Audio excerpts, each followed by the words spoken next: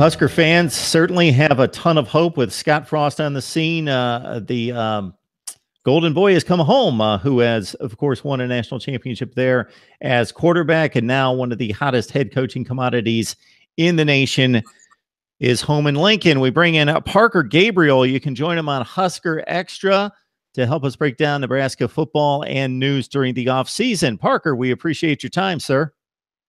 Hey, thanks for having me on, Mark. So unfortunately, a situation over the past couple of days in which Nebraska getting back to workouts. Of course, the team did not make a bowl game, and therefore it's been a while since the squad's been working out as a team. And a couple guys passed out due to exhaustion, was my understanding. I'll let you take it from there in regards to the story. They had a couple guys, Tyjon Lindsey, will be a sophomore in the fall as wide receiver, and then a senior walk-on defensive lineman, Dylan Owen. During I guess it was actually after a workout, they started to show symptoms of rhabdomyolysis, which is the same deal we saw at Oregon when they had the 3 guys in the hospital last January, and then 13 at Iowa, I think, back in 2011.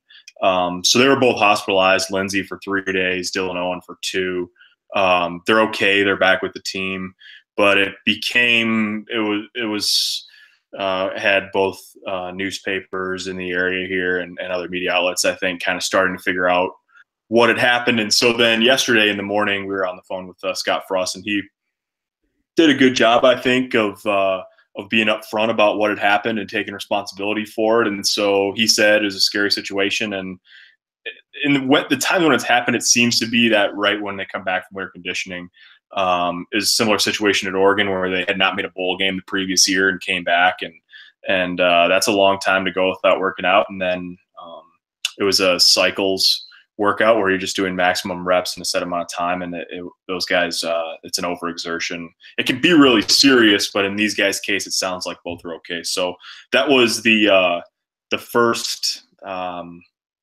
The first story that wasn't all positive, I guess, on of the Scott Frost era, but I thought he handled it pretty well. So we'll see where it goes from here.